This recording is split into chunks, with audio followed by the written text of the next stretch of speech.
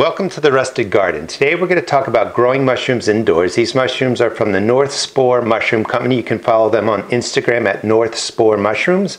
I have 4 types here. These are more difficult over here, the shiitake and the reishi mushrooms. I'm going to do separate videos on those. And the easier ones, the beginner mushrooms, are the oyster mushrooms and the lion's mane mushrooms.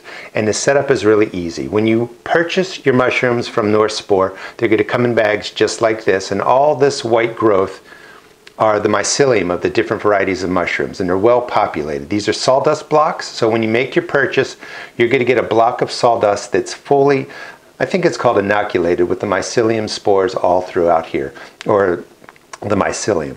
And that means that these mushrooms are really ready to start producing. Now, in order to get them to produce, you need to give the oyster mushrooms and the lion's mane mushrooms oxygen. When they get oxygen, they're going to pin, and when they pin, that really means it's baby mushrooms. And once the pins start, in anywhere from 2 to 7 days, you're going to get full oyster mushrooms or lion's mane mushrooms. So let me just show you. So this is what you're going to order from North Spore. It's going to come just like this. Whoa, almost dropped it. And what you're going to do is pull the flap down nice and tight, and you're going to put it on its side.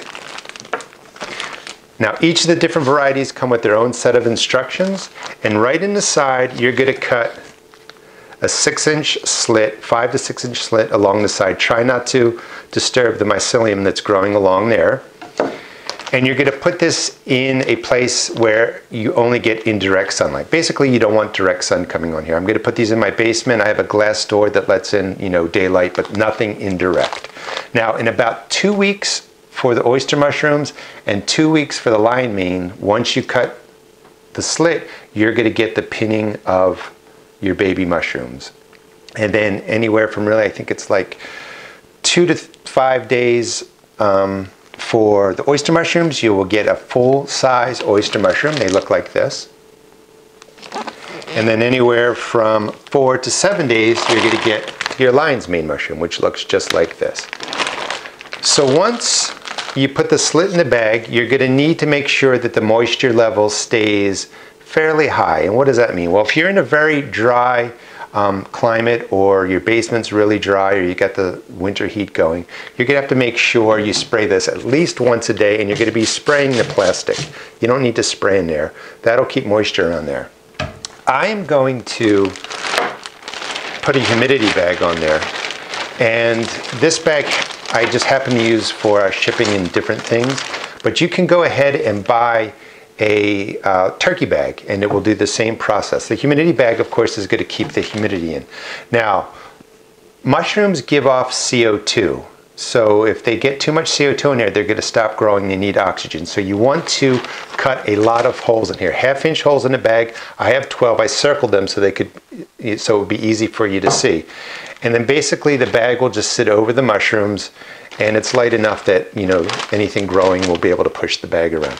Now, what you want to do is once a day, take the bag off, spray it, and then just put the bag right back on. And that's all you really need to do. I like the use of the humidity dome, or the bag for moisture. Let me take this off and just show you how I set up that using the lion's mane. So you'll get this right from, there's some oxygen in there, or air in there, so it'll come just like this from North Spore, and then gently cut a slit in there. Try not to disturb.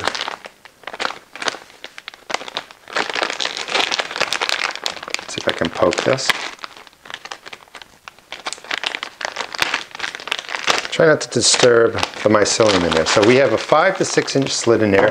The air is going to come out, press out the air, and you're just going to let this sit on the side. And again, at least once a day, come and spray the outside of the bag. And if you do the humidity dome, again, it's going to be at least 12 holes, and spray the inside of the bag once a day. That's plenty of moisture for the mushroom. Now, the easiest way to put holes in a bag, rather than trying to cut a perfect circle, is what I did was I started here and I did 1, 2, 3, 4. I went up some, did 1, 2, 3, 4, and then went up again and did another 4. So that's 12 1/2-inch holes in this bag. That's plenty of holes for the CO2 and oxygen to exchange, so your mushroom will start pinning. And again, a pinning mushroom are basically your baby mushrooms. So all you do is start at one level. Doesn't have to be perfect. Flatten your bag, fold it over, and then just cut the tip off. And you'll get the hang of it to get about a 1/2-inch hole. You don't want to go really beyond to a 1-inch hole. And there you got a perfect hole in there. And you would just do 4 around this way, 4 around this way, 4 around this way. And you have a nice little humidity bag made. Most likely you'll be able to buy your turkey bags and do something like this. And again, spray it once a day, put the moisture in there, let it go. In 2 weeks, approximately, your lion's mane and your oyster mushrooms will set out pins, and then I think it's, let's just see exactly, 2 to 5 days after they pin, you'll get oyster mushrooms, and 4 to 7 days after they pin, you'll get the lion's mane mushroom. So in about 2 weeks, I'll show you the growth of these mushrooms and complete the video, and I'm also going to do separate videos on the shiitake and the reishi. So I'll see you in 2 weeks to show you the pinning of the mushrooms, and then a couple days after that again to show you the harvest of the mushrooms, of the oyster mushrooms and the lion mane's mushrooms, and I will do separate videos on the shiitake and the reishi. See you soon. It's been exactly 7 days since I started the kits for the oyster mushrooms on the left and the lion's mane mushroom on the right. And these are the humidity domes made out of bags. You can use the turkey bags, and beneath there is a tray, my seed starting tray that I filled with water. I was gone for several days because of the holiday and wanted to make sure that the humidity stayed there. So after 7 days, the lion's mane has just a little bit of growth. I can see, it's hard to tell, but right where that dark spot is in the middle, I think a little bit of pinning has started. However, when you come right over here to the oysters, there you go, there's the focus. They're pinning beautifully. They're baby mushrooms. So 7 days, this is the growth I have. There are pinned oyster mushrooms, pinning oyster mushrooms all over the place. So in about 3 to 5 days, these will be ready to harvest. They're going to get to full size, just like the picture on the block up there. But not bad. 7 days later, baby oyster mushrooms. It's been 5 days since the last part of the video, and these are the shiitakes. You can see all the pinning of the shiitake mushrooms. They're going to form into, of course, shiitake mushrooms. But they're growing really, really nicely. But here's the growth. 5 days since I showed you the pinned oyster mushrooms, and look at the development. Absolutely beautiful. So I'll probably harvest those today.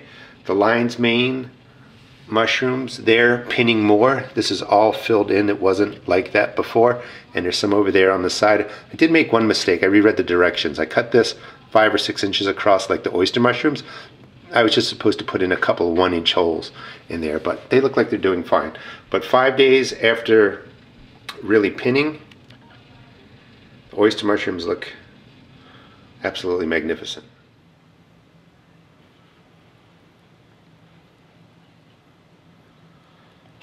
Alright, well, this is the end of the video of growing the North Spore mushroom kits, and things worked out quite well.